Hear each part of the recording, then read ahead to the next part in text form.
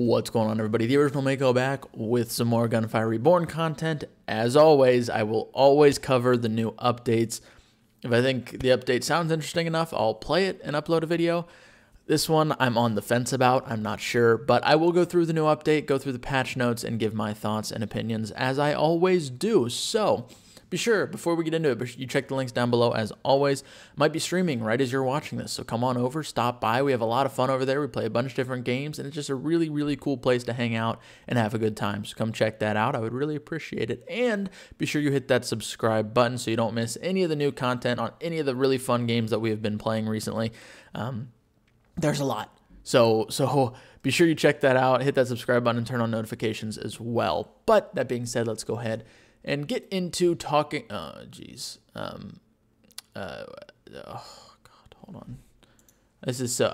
It wouldn't be a Mako video if I didn't have to adjust my overlays for streaming versus the YouTube videos. So hold. Please hold while I fix this problem. It should take like 2 more seconds. But anyways, the new patch notes just came out today. Is the day as of the time this is going up. This just came out. So, like I said, we're just going to kind of go through it and talk about it. Hello, everyone. In this update, we added a few exclusive inscriptions, some challenge events in Reincarnation 8, as well as fixed some bugs. For now, the studio's focusing on developing the new hero and new weapons for DLC. In addition, we are working on designing more new content and gameplay. These contents take some time to develop and adjust. More information will be released in the near future. So, I knew they were focused on the new hero and new weapons for the DLC, but it says in addition they're working on designing more new content and gameplay. Are they already thinking of second DLC? Are they talking about just other new weapons or maps or characters? It's weird that they're focused on new content for the DLC, but also focused on other new content. Why isn't this new content just going to be in the DLC? So why are you splitting the team? And regardless, let's just get into it, shall we? Weapons, new exclusive inscriptions for weapons. We have the Justice, a lava area that continuously deals damage to enemies in it will be generated upon the bomb hitting the ground. I think that's pretty cool. I'm a big fan. Love it. Strikewing. This is very. Some of these are very weirdly worded, as per usual. Percent a split arrow. I think the percent sign is just not supposed to be there. So a split arrow leaves a mark upon hitting an enemy. Plus 100% lucky shot chance of the split arrow if it is generated through hitting a marked enemy. So if your arrow splits, it leaves a mark, and then if your arrow splits again, and that's like if your next arrow splits and it hits the enemy that's marked, it gets plus 100% lucky shot chance, I think is how that works. A little confusing, but it's probably a pretty good thing to have because most of the time when your arrows are splitting and hitting other enemies, the arrows are going to continue to split and hit those enemies. So it's very useful, but not like super fun. This Justice one is fun. This one's good, but I don't think it's super fun. Maybe it could be, though. Talisman grants consecutively fired talismans different elemental properties. This is great. I love it. Not having to manually switch, it will just automatically rotate through all of the different elemental damage types. So I'm a big fan of that one. I like it. That's a fun one. The Argus, generate a spirit upon your first hit on an enemy. The spirit will deal damage to enemies in a line when you hit a random enemy. So once again, it's kind of confusing. I feel like this is another one where you have to see it to really understand what it means.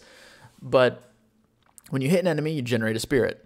Then when you hit a random enemy, so I'm guessing if you just hit any enemy, but I don't know why it didn't say that. Why didn't it just say when you hit an enemy again or something? But then the spirit will deal damage to enemies in a line. I don't know if it's straight in front of it. I don't know if it's left, right, center. I don't know. I'd have to see it to understand. The Woodpecker. Now this one's really interesting to me. A mark will be generated upon crit on a normal enemy. Hitting the mark will directly kill the enemy. Every enemy in the game is now 2-shot. Well, sorry. Every normal enemy in the game is now 2-shot. I mean, I understand that the biggest issue for most people is like elite enemies or you know, these big boy enemies, but still, having the ability to kill every normal enemy in the game with 2 shots and have that on a fast-firing weapon where you can fire off 2 shots pretty quick is extremely potent, for sure. No doubt about it. The Thunderstorm, minus 90% projectile speed of the lightning ball, plus 300% base damage of the powered arc, and every lightning ball shot increases powered arc damage and AoE up to 4 times. So basically just trying to make the lightning ball this giant ball of destruction. I woke up pretty early this morning. So yeah, it just makes it a giant ball of destruction is what it sounds like. Cool, but not a good weapon still. And then Scorching Rounds, explosion AoE plus 3 meters, and explosions generated by hitting a block share explosion bonus. I don't know. I don't know what that is. I don't know what that means. Hitting a I don't know. I don't know what it means, but it's there. I'm a big fan of the Scorching Rounds. Explosion AoE plus 3 meters is pretty cool. So I don't know if I could complain about it. I just really do not understand what on earth this means. So another one, you'd have to see it to understand it. They deleted the exclusive inscription. The lightning ball will self-explode when it's near enemies on the Thunderstorm. And added a new function, adjustable magnification. It allows you to adjust the magnification through the mouse wheel when the scope is on. Now, I don't know if it's adjusted in terms of like there's 2 to 3 different distances, or if it's like scalable, like you can get it exactly where you want it, like kind of like adjusting sensitivity type of thing. Not sure. Reincarnation. New challenge events in Reincarnation 8. All enemies will transform into Mountain Guard or Arctic Walrus after being defeated. So it's kind of like the Dark-Faced Bandit or Desert Worm for just for the last area. This one's kind of confusing, but I think I understand it. So 60% of the damage an enemy takes will take effect in the next 6 seconds instead of immediately. So 40% of your damage is still going through immediately, but 60% of it is not going to take effect until 6 seconds have passed. The enemy will be exempted from remaining damage that hasn't taken effect once it deals damage to a player. So if you hit an enemy, the damage isn't going to happen for 6 seconds, or 60% of the damage isn't going to happen for 6 seconds unless that enemy hits you. Then they'll take the damage that they were waiting to take, I think, is what that means. Increase hero's movement speed, but take damage equivalent to 10% of your total HP upon dash. That one would be a pain in the ass, a bitch, just super annoying, which it is Reincarnation 8, so as it should be. But as somebody who dashes consistently to avoid taking damage, that one would ruin me, probably. Next one, plus 50% damage to enemies within 12 meters and deal only 1 damage to enemies beyond 12 meters. So you got to play right up close and personal, get in their grill, and let them ride. Enemies will be instantly defeated by a crit with the Foundry, but minus 80% damage dealt with any other weapon. So this one, I'm going to be honest with you, I don't think this is a challenge. I think this is a mega pog, because it doesn't say normal enemies will be instantly defeated. No. It says enemies will be instantly defeated by a crit with the Foundry. So every enemy, if you just crit, adios, see ya. That's going to make rooms go much faster, in my opinion. Enemies gain a large movement speed bonus upon... Now, wait. The one scenario where this absolutely screws you over, for the most part, is if you're running a Demon Lore, because then you have to switch off the Demon Lore and you lose all your stacks. But anyway, Enemies gain a large movement speed bonus upon taking damage, but it will decay quickly. So if you're spamming an enemy and they don't die right away, then they will just turn into Mario Andretti and book it at you or wherever they're going. But it does decay quickly. So I don't know how quickly, but it decays quickly. The more types of elemental effects on an enemy, the less damage it'll take. That's pretty suboptimal for, you know, that's directed right at the cat here. I mean, every hero uses elemental effects, and elemental runs are good on every hero. I say it all the time. It's probably the most powerful thing in the game. So this is a nice way to make sure your entire build isn't just fully relied on elemental effects. So I don't know. It depends on how much less damage it is, really, if this is effective at stopping that or not. When keep dealing weapon damage or skill damage, the damage will decrease gradually. The effect will disappear if any other type of damage is dealt.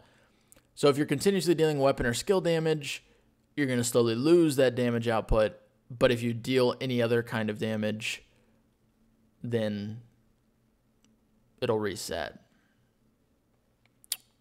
Like elemental damage, I'm guessing, like burn, miasma. I'm just trying to think of other types of damage that aren't weapon or skill. I guess elemental damage is the big one. So, yeah, there it is. Challenge event adjustments in Reincarnation 8.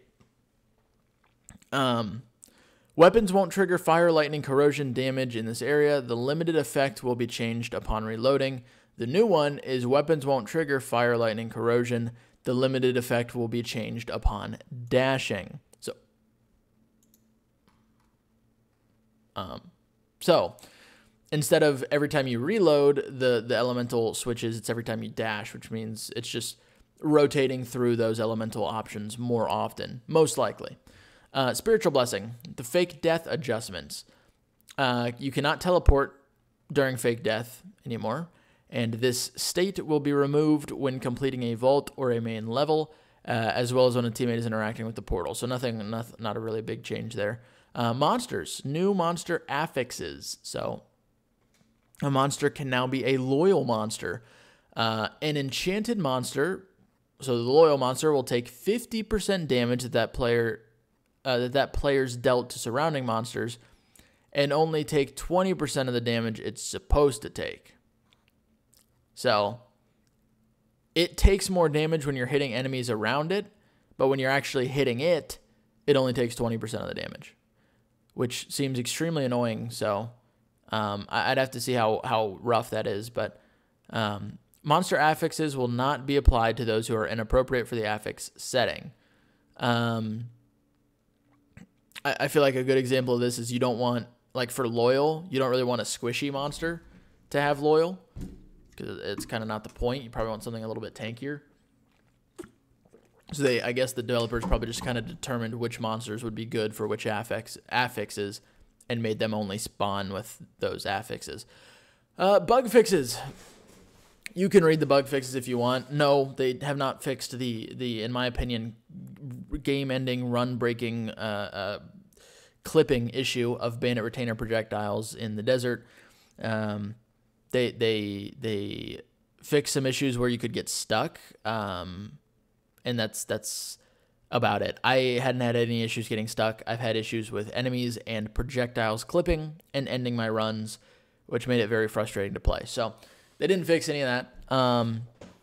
I might hop into a game. I mean, I have to make a ton of YouTube videos anyway since I'm about to go on vacation. So I need a ton of videos to go up while I'm gone. So maybe I'll go ahead and hop in and just see if I can get one of those exclusives and try it out. But I don't know. It's lost the magic just because of the lack of care, really. But I figured I'd let you guys in on what was happening anyway, because I always will for every update going forward. But thank you guys for hanging out. Thank you guys for watching. I appreciate it. Let me know your thoughts on the update down below. If you've played it, let me know how the new exclusive inscriptions are, the new challenges, all that type of stuff. And be sure to check the links down below and hit that subscribe button. It would help me out a lot, and I'd really appreciate it. So thank you guys. Hopefully you all have a wonderful rest of your day. I love each and every one of your faces, and I will catch you all in the next video.